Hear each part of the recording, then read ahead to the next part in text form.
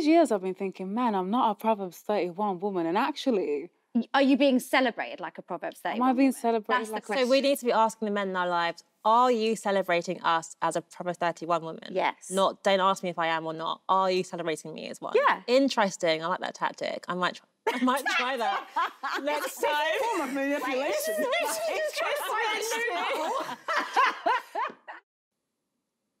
Welcome back to Sisterhood. This time we're talking about the modern woman and what it really means, and can we have it all?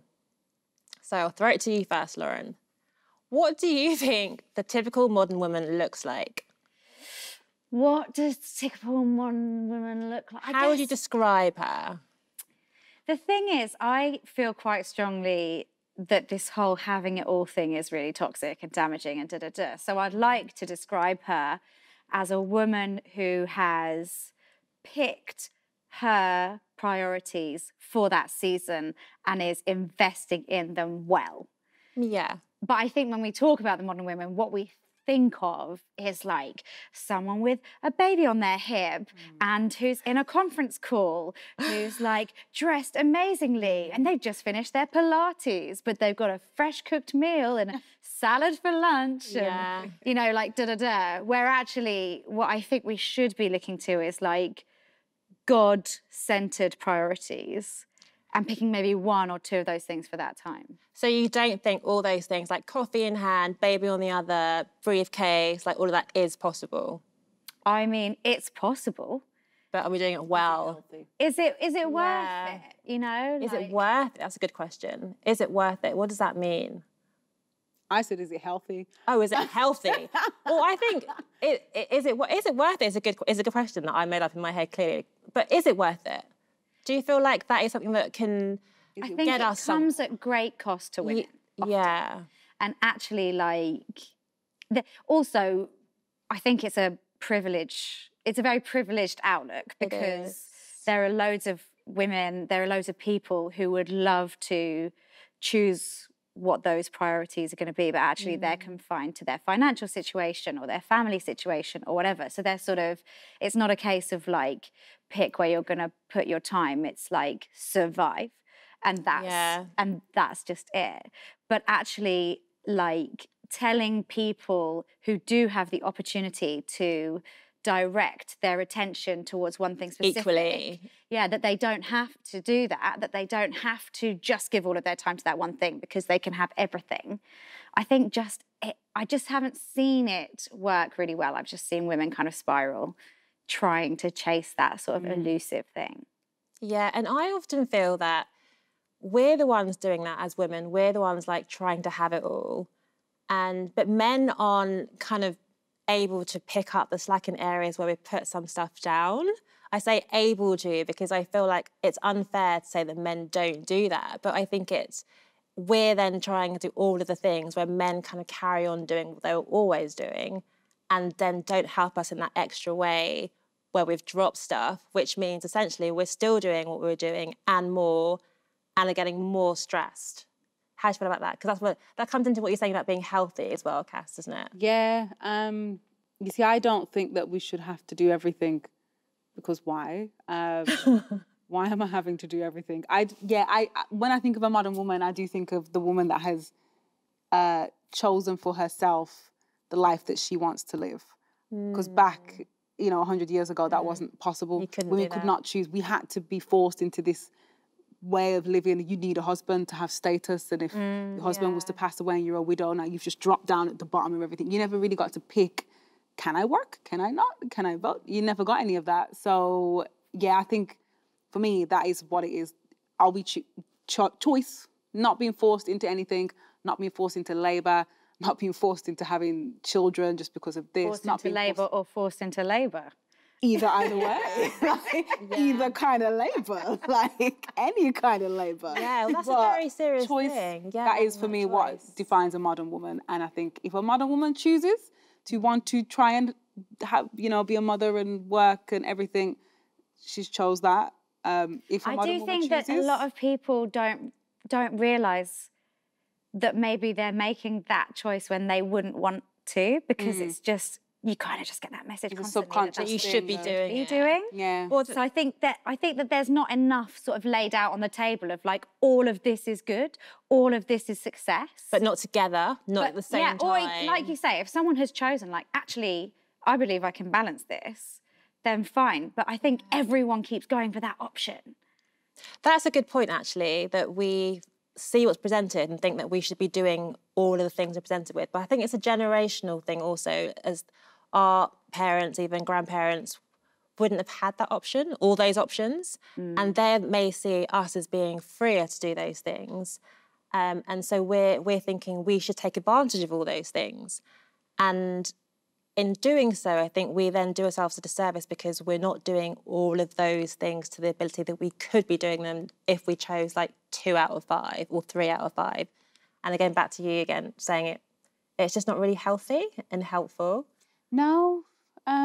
No. I mean, back in the day when women were just, homemakers, that was what they focused on their time on. Whereas now I feel like we're expected to make the home and work and this and that. And that's not, when do we have time just to sit and, So I don't even think it's about that, like, necessarily you would be achieving more in 2 areas out of 5. It's actually like, how much are you enjoying these incredible elements of your life when you're packing them in next to each other like that? Your friends, tightly. your family, your children, your job, actually, like, you probably can dedicate enough time to keep all of those things going. But are you really appreciating and enjoying them? And are you fully present in all of those things? Yeah. I think, but I like the idea that that there is someone or there are people that might be watching or listening and think, I'm actually able to balance all those plates. Like the Proverbs 31 woman who we all love. And Lauren has some quite strong thoughts on That does not say a face that loves. She's like, She's a face of love. Because that's the kind of ideal that we're presented with every time, is like, that's how we should be. Look how much she did. Do you remember back on the day, right, when Tom Cruise went on Oprah to talk about how much he loved Katie Holmes? Really bad. And he jumped on the sofa. He was like, I love her. Why did he do that? Just to make his point really strong. That Do you he remember loved that? That was a big thing. I didn't really watch TV. I was quite. Okay, yeah, you would have needed a TV to see it. Yeah, no. Yeah. Okay, well, we had TVs and we saw that. And this Proverbs 31 thing, I feel that same passion that Tom Cruise expressed. Tell us. Right. The woman of Proverbs 31 is not a checklist for women. It is a song, a celebration for men to recognise the things that women do. It's not for women to hold up against themselves by way of comparison, like, this is what we can do. These are all the range of things that women contributed to the household. And that was a celebration. And in the Jewish tradition, men learn that by heart, not women. It's not. Interesting. It's there as a celebration, as an ode, not as a checklist. And we've got that wrong somewhere. So all these years I've been thinking, man, I'm not a Proverbs 31 woman. And actually... Are you being celebrated like a Proverbs 31 Am I being woman? celebrated That's like the question. So we need to be asking the men in our lives, are you celebrating us as a Proverbs 31 woman? Yes. Not, don't ask me if I am or not. Are you celebrating me as one? Yeah. Interesting. I like that tactic. I might try that next time. form of manipulation.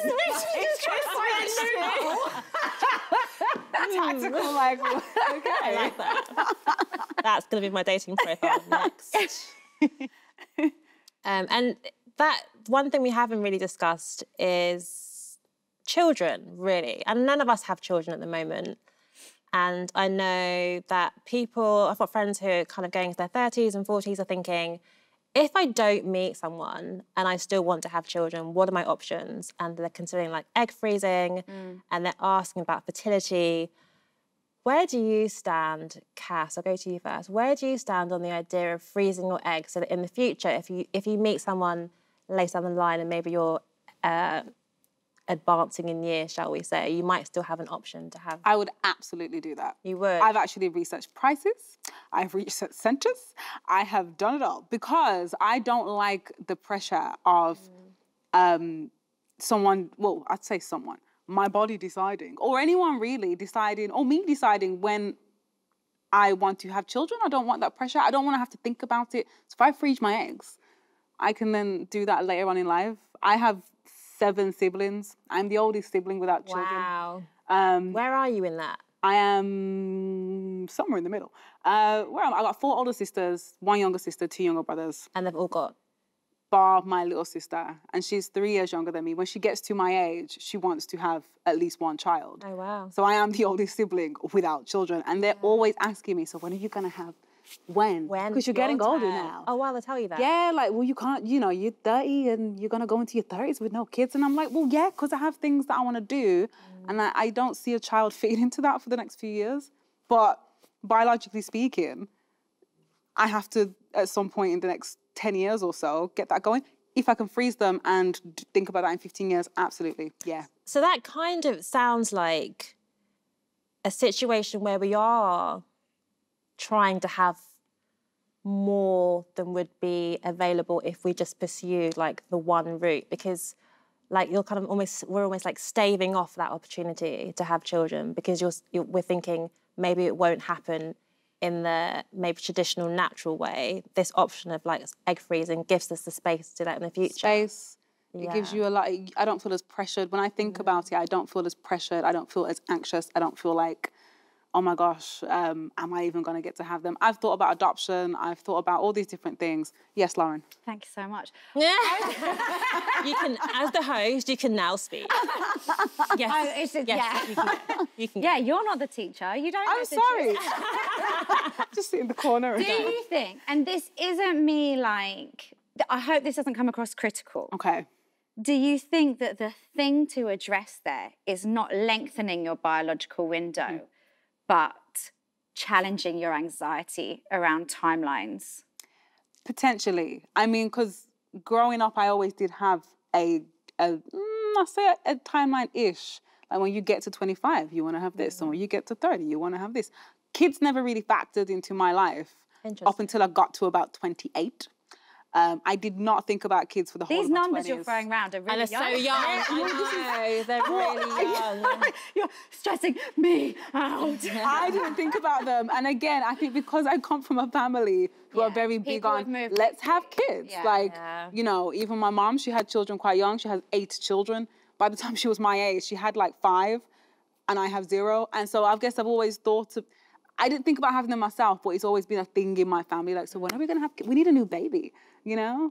So my timeline, yes, I think maybe I need to challenge the timeline and that actually I still have time, plenty of time.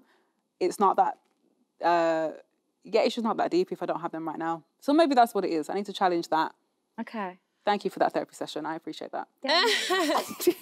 Look out for my... I'll just lie down. Yeah, invoice her later. So just a couple of statistics around parenting. So the Office of National Statistics said in 2021, 3 in 4 mothers with dependent children were in work in the UK, reaching its highest level in the last 20 years. And 9 in 10 dads are also in work, also on the ONS. In 2022, employed women with dependent children spent more time on unpaid childcare and household work, which is at 4.2 hours per day, than employed men with dependent children, which was 2.6 hours.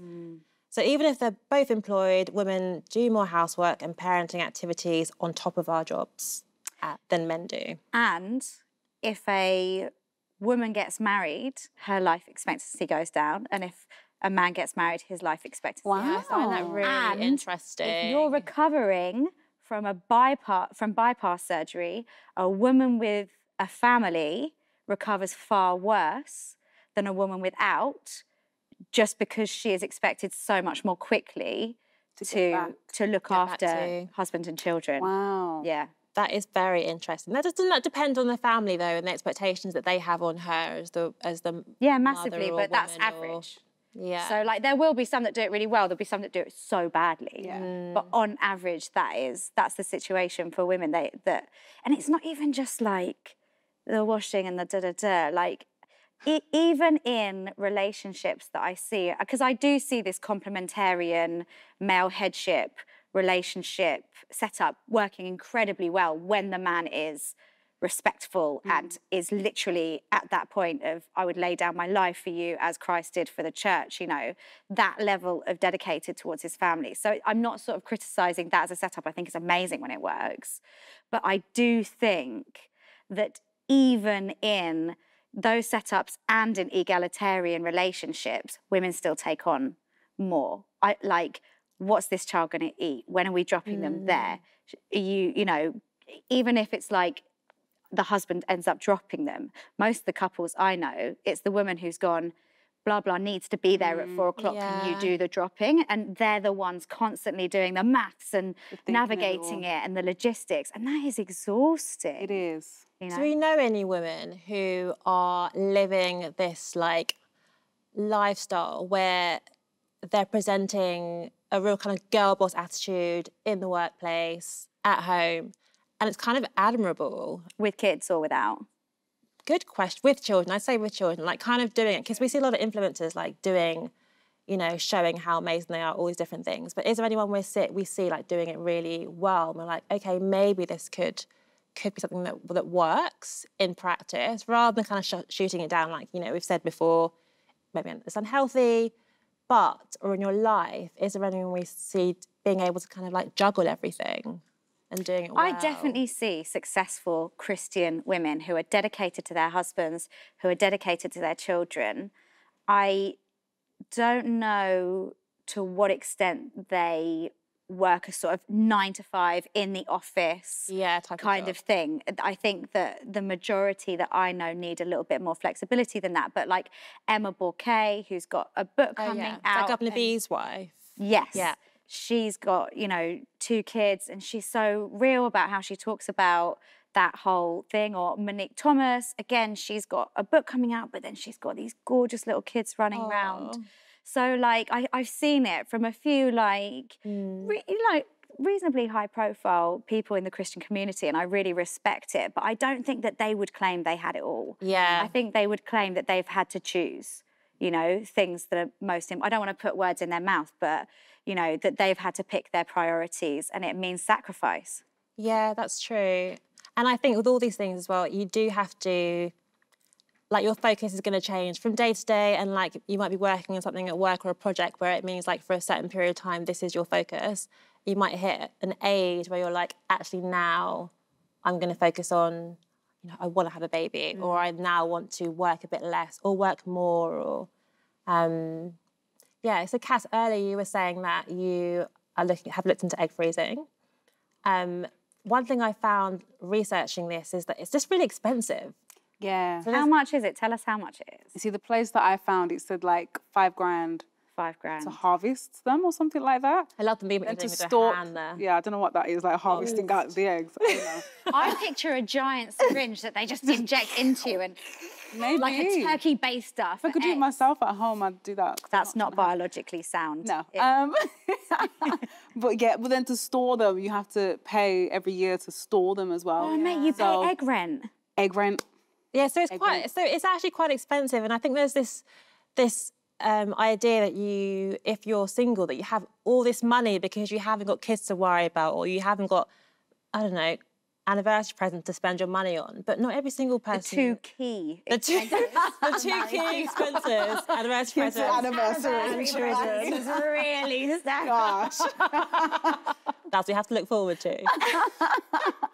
As if they remember the anniversary. Yeah, no, you're right. It doesn't mean, but there are fewer things. Like my sister's money just goes on her 3 kids, you know, and I get to invest in more luxuries, travel, nicer food, sometimes going out and stuff, far more than she does, and I totally get that. Yeah. That doesn't mean that we're like Scrooge McDuck, like diving into our swimming pool of money, you know. But also, I don't just have 5K to drop plus egg rent, just to keep some of those bad boys on ice. Exactly. Yeah. I don't know. I love how you call it egg rent. I know, it's going to stay in my head now, #egg rent. But for, you know, I don't think I even really want children. And so my kind of idea of this, like having all, still feels quite full, even without that kind of idea. What do people in the church say when you say that? Because I think people expect women in the church to want children. I think it's tricky now because in the circles I move in, people know that I lost a child. So nobody's kind of on me saying, you have to, because they know that it doesn't always work out, right? But I think there are people that it doesn't even come up. It's not even a conversation starter for them. They don't want them. They've never considered it. It's not an issue for them. And so women who just want to have a really good job and travel and do all these things, like, that is also a way of kind of having all being top of your job and getting an incredible house with a mortgage and all these different things you can do. But I find that pressuring as well, because I might just want to have what people might see as a kind of mediocre job just so I can be happy. And it may not pay like 200K a year, but I might really want to do it. But as a single person, that's really hard to uphold because everything is money, right? So how can women just really like live this like really full life where they can have what they want and do what they want without worrying about that thing of, I haven't got someone to support me to do those things? Does that make sense? Like, if you're wanting to do all these things by yourself and do what you want, how do you manage to do that without worrying about that kind of everyday practicalities of like finances or like single person supplements when you're traveling or that kind of thing? Like, how do you do that? You know what's really funny? I had this conversation yesterday. I never factor in a partner into my life plans because I never saw my mom do that. So I've never, ever, ever sat there and thought, okay, my mom's a single parent. So for me, I've always, when I plan my life, it's never in mind of, well, someone's going to come along and support me. It's that, no, I'm going to do this on my own. This is why I researched egg freezing, because I thought, well, if I don't get a man or a husband, a man. If I don't have a husband, I'm going to do that on my own. When I think to buy a house, I don't think, okay, I'm going to buy this with a husband. No partner on the horizon. Absolutely, because I think I could do it. I think I could quite successfully. Because you've seen it. Because I've seen it, and because my mom did that, and I've thought I could do that. So I guess to answer that question, I don't know. For me, I just think about it on my own, and I'm just thinking, okay, how do I make sure I'm the best person for you, for me, so that if and when I do come to make that decision, I am everything I need to be, and I've got a good community around me as well. That's important. Because a community raises a child. I've got siblings, I've got friends, I've got people that will help out. I'm not, having a partner isn't the be all and end all. There's so many other people that can help raise a child. So I guess that's what it is, building the community, building yourself, and not putting so much pressure on, right, I need a partner to do all of this. Because actually, you don't. You don't. How do you feel, Lauren? I disagree. Yeah, go on, disagree. Well, so, okay, one thing I do that I think is quite negative is that I think through my life in two different ways. And I'm like, if I have a partner, this is the trajectory I'd like to go down. If I don't have a partner, this is the trajectory I'd like to go down. So I have like a sort of sliding door scenario going on in my head, right? I don't think that's super healthy. That's just my sort of like admission. What I think, though, is that those sacrifices, the financial constraints of being single, as well as the financial benefits, I think every stage in your life comes with perks and challenges. And the challenges when it comes to the money when you're single is the fact that it is more expensive to pay rent when you're not splitting rent on a one-bed place with your partner, or it means you have to go into a shared house, which sometimes isn't a great setup, you know. But then the perks, financial perks of being single are that you don't have to pay for nursery or childcare or anniversary presents or whatever it is that's weighing you down financially. Basically, all of these having it all things, I don't think I can have them all. I think life is a series of choices. You choose which path you go down. You can't go down all the paths. Don't spend time worrying about the ones you didn't walk down. Enjoy the ones you've got. And if actually it's like, for me, if I didn't end up with a partner, there's no way I would want to create children on my own. And I deeply respect it.